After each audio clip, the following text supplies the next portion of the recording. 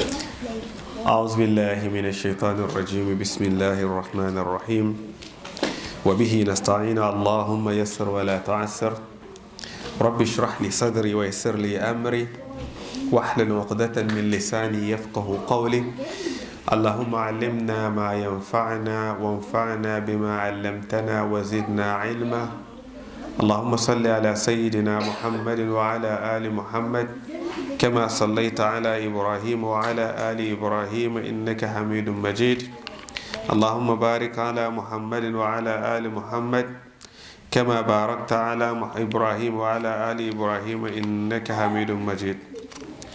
All praise due to Allah subhanahu wa ta'ala. We thank Him and glorify Him. We send our salutations to the Prophet Muhammad sallallahu alayhi wa sallam. Our discussion today will be very simple, easy, very short as well. Our discussion today is taking us to the house of the Prophet sallallahu alaihi wasallam. We are going in the house of the Prophet and look at some of the teachings that he got to his companions.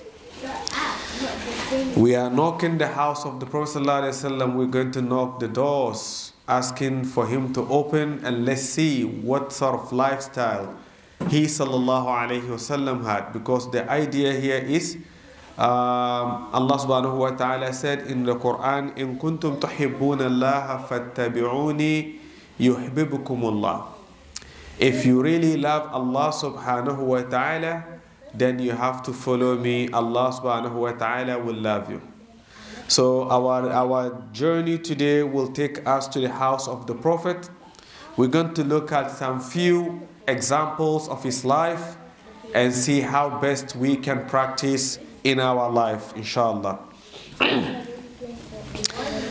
We start with the hadith of the Prophet sallallahu alaihi wasallam, which says, "Ahabbun nasu ila Allah anfa'ahum." The beloved of people in front of Allah subhanahu wa ta'ala, the people that Allah subhanahu wa ta'ala love most, are those that are beneficial, those that are helpful to each other. So when we think of our life and we see how are we beneficial to the community in which we live in, the people that we are living in with, are they happy with us? Are we beneficial to the people? That is the starting point, because for Allah subhanahu wa ta'ala to love you, you have to be someone who others benefit from. So it is very important to start our discussion from there. And the Prophet ﷺ continued to say, وَأَحَبُّ الْأَعْمَالِ إِلَى اللَّهِ عَزَّ وَجَلَّ سُرُورٌ تَدْخُلُهُ عَلَى الْمُسْلِمِ أو عَلَى مُسْلِمٍ. And the most beloved action that is in front of Allah subhanahu wa ta'ala, that Allah subhanahu wa ta'ala love most, is the joy that you put in someone. So when you are able to put joy and happiness in someone, Allah subhanahu wa ta'ala loves it. So Allah subhanahu wa ta'ala loves us to be beneficial, but also He loves to see us putting joy and happiness in others. So it is very important to put joy and happiness in other people. So those are the actions that are more beloved to Allah subhanahu wa ta'ala. Now, the Prophet sallallahu alaihi wasallam continued to give us this information. أو تكشف عنه قربا. Or one of the actions that Allah subhanahu wa ta'ala loves is to take the distress that someone is going through. So if someone is going through stress, you are able to take the person out of that, then Allah subhanahu wa ta'ala will love you. We finish this action, then we look at the opposite of that, because if Allah loves this and you are doing the opposite of that, what will that mean in front of Allah subhanahu wa ta'ala? Naam. So the Prophet sallallahu alaihi wasallam continued to say, أَوْ تَقْضَى عَنْهُ دَيْنًا. Not only you are able to help such a person, but also you help someone to pay their debt. When you are able to pay someone to pay their debt, this is an action Allah subhanahu wa ta'ala loves a lot. أو تطرد عنه جوعا, or you help a person to go out of hunger. So if you are able to supply food, you are able to help others with food, that will help us, or that will help that person, then definitely Allah subhanahu wa ta'ala will love you. The Prophet sallallahu alaihi wasallam then said, وَلِأَنْ أَمْشِي مَا أَخِي الْمُسْلِمِ فِي حَاجَةٍ أَحَبُّ إِلَيَّ مِنْ أَعْتَقِفْ فِي الْمَسْجِدِ شَعْرًا. The Prophet ﷺ said, if I get a fellow Muslim, a Muslim brother, that has some concern or that have something that he needs help with, for me to walk with such a person to help that person is better for me than to make i'tikaf in the masjid for 1 month.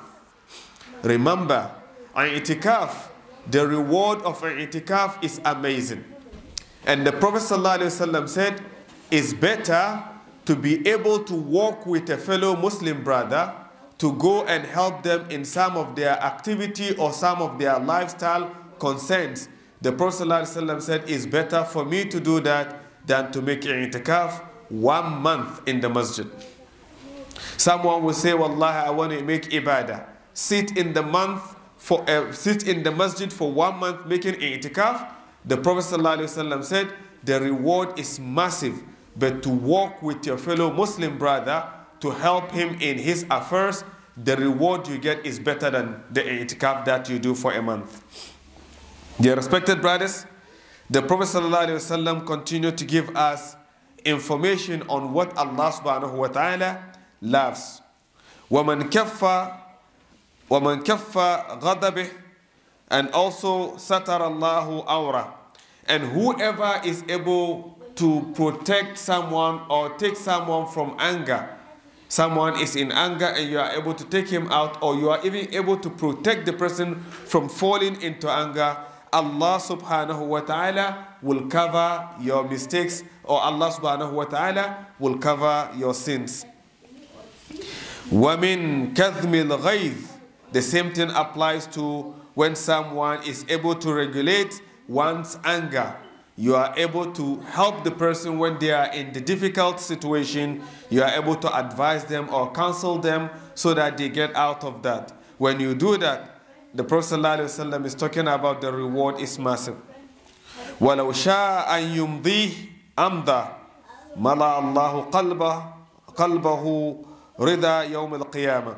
And also, if you are able to spend and on such a person, on whatever their needs are, you are able to spend on, Allah subhanahu wa ta'ala will be pleased with you on the day of Qiyamah, which means He's going to put happiness in your heart. وَمَنْ مَشَى مَا أَخِيهِ الْمُسْلِمِ فِي حَاجَتِهِ حَتَّى يُثْبِتَهَا لَهُ أَثْبَتَ اللَّهُ تَعَالَى قَدَمَهُ يَوْمَ تَزَلُّ الْأَقْدَامِ. Whoever walked with his brother in his affairs until he is able to help him go through those activities or whatever that person needs, Allah subhanahu wa ta'ala will help this person on the day of Qiyamah, give him steadfastness when the day that people cannot stand on their feet. وَإِنَّ السُّوءَ الْخُلْقِ لَيَفْسِدُ الْعَمَلِ. The Prophet ﷺ said, indeed, bad actions or bad character indeed spoils one's deeds. كَمَا يَفْسِدُ الْخَلُّ الْعَسَلِ. Just like the way vinegar spoils honey. So let's quickly go back to this hadith and look at what the Prophet ﷺ is teaching us on this hadith. He ﷺ is teaching us some sort of things that when we do, the reward are massive. But sometimes we underestimate those actions. Alright? Number one, he said to us, the most beloved amongst you are those that are beneficial to the others. So wherever you find yourself, the first question is to ask, who is benefiting in your life? Who do you support? Who do you help? How is your life beneficial to the people around you? How is your life beneficial to the society in which you live? How is your life beneficial to the country that you live in? Because we need to support the countries in which we are. Allah subhanahu wa ta'ala loves those that are beneficial. Are we beneficial to the people that are living with us? From the family that we have, from the friends, the community, the society in which we are we beneficial to them? Because if we are, then Allah subhanahu wa ta'ala will love us for that. Then the Prophet ﷺ also talked about actions, deeds that are more beloved to Allah subhanahu wa ta'ala. And he said, for you to put happiness and joy in the heart of a brother Muslim, Allah subhanahu wa ta'ala loves this action. Allah subhanahu wa ta'ala loves the action of you being able to put happiness in your fellow brother's heart. Whatever that you can do to make sure that you create the happiness, the joy in your fellow brother, Allah subhanahu wa ta'ala loves this action. If that is the case, what of if you are the one that cause harm? What of if you are the one that creates sadness and sorrow in people's life? Then the same thing, as Allah will love the good, Allah subhanahu wa ta'ala will dislike you being the one who puts sadness in other people's life. And that can lead you to the punishment of Allah subhanahu wa ta'ala. The Prophet ﷺ then continued to tell us about the actions that a person, when he does, Allah subhanahu wa ta'ala is more happier. And he said, if you are able to help a person who is in distress, who is in the state of uncomfortable, you are able to help such a person, Allah subhanahu wa ta'ala likes such an action. And also, if someone is in debt and you are able to help the person pay it, whatever you do in a way that you support the person to pay the debt, this is an action that Allah subhanahu wa ta'ala loves so much. Or you fed someone, for you to cook or to give food or to help somebody with money for the person to eat. The Prophet ﷺ said, these are actions that Allah subhanahu wa ta'ala loves so much. We can understand where Mubarak brought this idea, where we got a place where always there's something to eat. These are the hadith of the Prophet ﷺ regarding being able to feed someone who is hungry.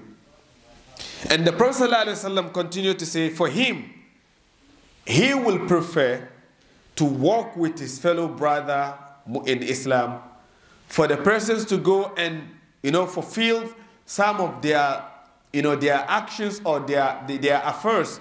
He said it's better for him than making i'tikaf in the masjid for a month. So that is to tell you, when you see a fellow brother who needs help and you go into that to support the person, you are indeed doing a big job or something that is really massive in front of Allah subhanahu wa ta'ala.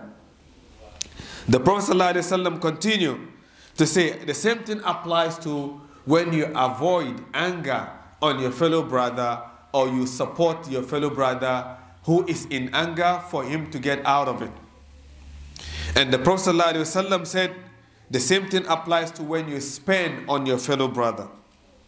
If you do that, Allah subhanahu wa ta'ala will fill your heart with the best of desire, which is that trust and also Allah subhanahu wa ta'ala's love for you on the day of Qiyamah. And the same thing applies to if you walk with your fellow brother who is in some situation until you help the person achieve whatever they are going through. Allah subhanahu wa ta'ala will support you on the day of Qiyamah. And he said regarding this, the worst of character really spoils one's deed, like the way the vinegar spoils the honey. So in a nutshell, the Prophet ﷺ is someone who does put happiness in people. The Prophet ﷺ is someone who puts joy in people. He is someone who gives glad tidings. And we're going to look at just 2 or 3 examples in the life of the Prophet ﷺ regarding putting joy or giving glad tidings to people. Because this is his hadith, saying that you first of all have to be beneficial to the people, or you should also put joy and happiness in people's life. So let's look at the life of the Prophet ﷺ. As we said, our journey today is in the house of the Prophet ﷺ. The Prophet ﷺ loves so much to give glad tidings.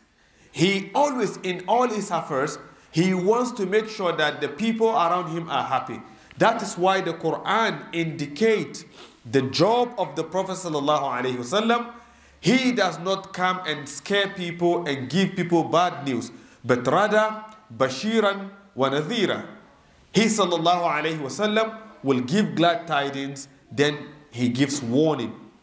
So we need to look at it from that point of view. Number 1, there is hadith of the Prophet ﷺ that goes like this. أتى جبريل النبي صلى الله عليه وسلم فقال يا رسول الله هذه خديجة. Jibril came to the Prophet ﷺ and said, "O Messenger of Allah, there or that is Khadija, your wife. She is coming to you now with your dinner or with your food or with whatever that you're going to take. When she comes to you, give her the glad tidings, greetings from Allah subhanahu wa ta'ala. فَقْرَأْ عَلَيْهَا السَّلَامِ مِنْ رَبِّهَا عَزَّ وَجَلْ وَمِنِّي. Give her good news or greetings from Allah subhanahu wa ta'ala, and tell her also Jibreel alayhi salam is greeting her. But not only that, inform her that Allah subhanahu wa ta'ala said we should inform her her castle, the place she is going to be in Jannah, has been completed." What a good news. Imagine Khadija at that time. It's not about whether am I going to Jannah or not. No, your dwelling place in Jannah is finished. You are just here to inform you your place in Jannah, everything, the decoration is done. This is a good news. The Prophet ﷺ was happy to inform his wife about this news from Allah subhanahu wa ta'ala. As we made mention, it's good at any given time when you hear something good to rush to inform your brother or sister in Islam. It is simple as you read the Quran. In the Quran, you saw something good that one can do to achieve good reward. The moment you meet your brother or sister in Islam, you sit them down and inform them about that advantage so that they can take advantage and get more reward in front of Allah. It's not about I want to go to Jannah and everyone should go to Jahannam. It's not about I should win, everyone should lose. No.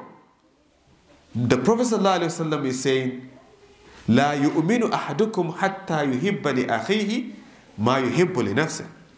None of you will be a true believer unless you love for your brother what you love for yourself.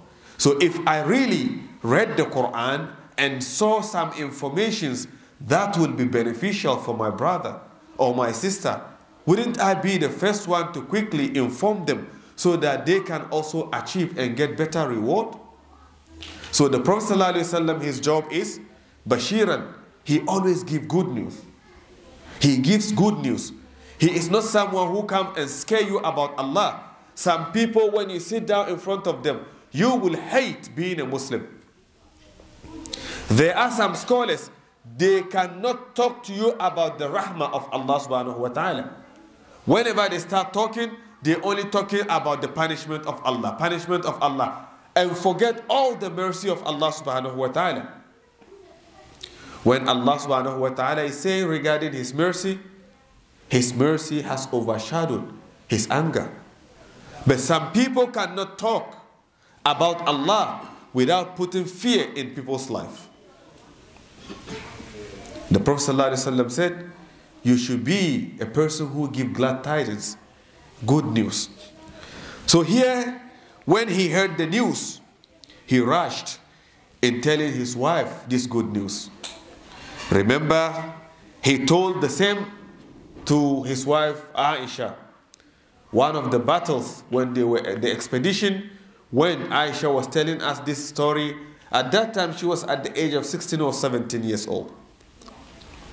Generally, when they go or travel, she will be in something like a palanquin. She sits in there and the companions will hold it.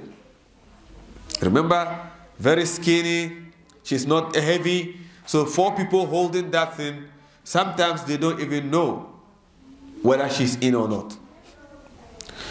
They reached a place where it was at night. They slept over. She got up, went in the bush to help herself. When she came back and then got in, she realized she lost her necklace and she decided to go back and look for it. None of them saw her leaving. So when it was time to go, the companions left and then they left. She came back, no one was there, everyone has left. There she said, well, since they left, I will be waiting here. I cannot be walking in this desert looking for them. Where they reached also, the companions who were holding the distance said that, Ya Rasulullah, we cannot feel the movement of our mother Aisha in this. So they put it down. The Prophet ﷺ came and opened. She was not in. So he said, let's camp here. Wherever she is, since she went without telling anyone, we wait for her here. She was also there. She said, since they left without me, I'm not walking. They should come and pick me here. So they are camping there. She's also at where they left her. Generally, when they camp, there's one of the companions with the name Safwan. He will be behind to go around and see if someone left something and then pick it up. Safwan is a young guy. Safwan came back and he saw Aisha sitting where they were. And he decided to let her mount on his camel and they walked back. Before they got to Medina, everyone, rumor in Medina. Safwan, the wife of the Prophet, something has happened. They create rumor. Well, when they came back to Medina, for about 20 days, Aisha was sick. So Aisha has no idea in Medina they were even talking bad about her. The Prophet ﷺ hears what is going on. He cannot affirm it. He cannot also deny it. He is waiting for Allah to send message. Allah ignored him 20 days. Aisha's sickness got a bit further. She decided she has to go to her parents. So coming out within the distance, she heard what's going on. She went to her parents. The house of Abu Bakr, for information, is not far from the Prophet ﷺ's house. So she went back home. Her mom, her dad, they heard the news in Medina. Everyone is talking about it. Her parents asked her, Aisha, you heard what is going on? Is it true or not true? That made the sickness worse. She cannot say anything, just crying. Almost a month. The Prophet ﷺ couldn't handle it. He came to the house of Abu Bakr. He wants to talk to his wife. He said, Aisha, this is the information in Medina. Tell me, did this happen so that you ask Allah to forgive you? Or you can free yourself by saying you did not do it. She looked at the Prophet ﷺ. Even you doubt me? I only wait Allah to send a revelation to free me. So she is making her dua, hoping that the Prophet ﷺ will see something in the dream. She is not expecting a verse to come because of her. But at least a dream will come for the Prophet ﷺ to know that she will not do such a thing. It took how many? More than a month before Allah subhanahu wa ta'ala sent those verses in Surah An-Nur. Surah An-Nur regarding those, we don't want to go into details, but then Allah subhanahu wa ta'ala warned people of making rumor, and that's where the ruling of If someone says they found someone committing adultery or fornication, they need 4 witnesses. That is where the verses came.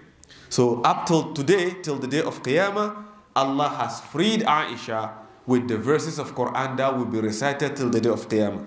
When the verses were revealed, the Prophet ﷺ rushed to Aisha to inform her that Allah has freed her and Allah has proven her innocence. So he is someone who is always rushing in giving good news. When the verses came, he was so overjoyed, happy, wanting to let his wife know that Allah has shows that she is innocent.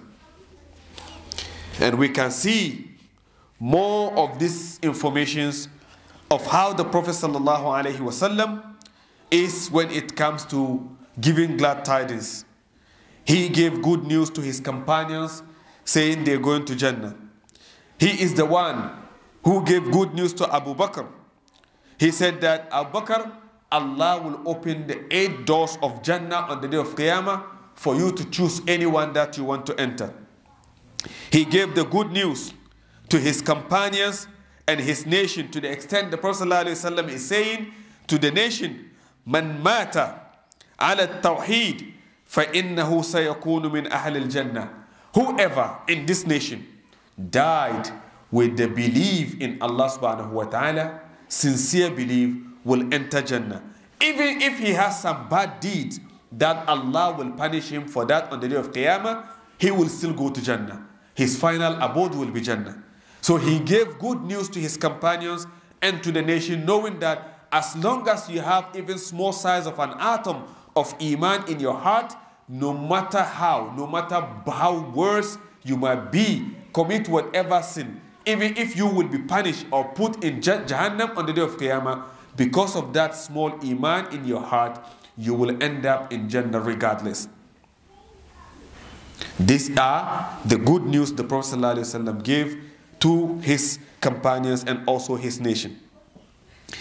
The Prophet ﷺ continued to give some of the companions glad tidings of going to Jannah, like Ashar al-Mubashirina bil Jannah. But not only that, he also made mention of specific people, like the 3 people that he said they will be in Jannah, like Ali, and then Ammar, and also Bilal. To the extent the Prophet ﷺ is telling Bilal, Ya Bilal, I heard your footstep behind me in Jannah. What a good news. You are still alive. And then you are getting the information that you are among people who are going to Jannah. So the Prophet ﷺ give good news. Now the question between us here is, do we also give good news, or we are the angel of death? Anytime people see us, they know there's a bad news. The moment we call, they know there's a bad news. The moment we send a message, they know there's a bad news. We cannot get people and create joy and happiness in their life. So we need to change. Let's be like the Prophet ﷺ. So when we entered the house of the Prophet ﷺ today, what we saw him teaching his companions is giving glad tidings, giving good news, creating joy and happiness in the heart of people. This is what we saw in the house of the Prophet today. This is what we want to learn from today. We want to make sure that anywhere we go, we are among those who create joy and happiness in people's life. We want to be among those, wherever we are, people feel comfortable. We want to be among those that understood and followed the deen in a way that we want to make sure that everyone is happy. And in that, we will do anything to support them in whatever situation a Muslim brother is, a Muslim sister is. We will be in that situation with them until we see them being happy. May Allah subhanahu wa ta'ala help us. May Allah subhanahu wa ta'ala support us. May Allah subhanahu wa ta'ala give us opportunity to understand and know how best we can help our fellow brothers and sisters in faith. Subhanaka Allahumma wa bihamdik. نشهد أن لا إله إلا أنت ونستغفرك ونتوب إليك. سبحان ربك رب العزة عما يصفون وسلام على المرسلين والحمد لله رب العالمين. Inshallah, we take your questions now.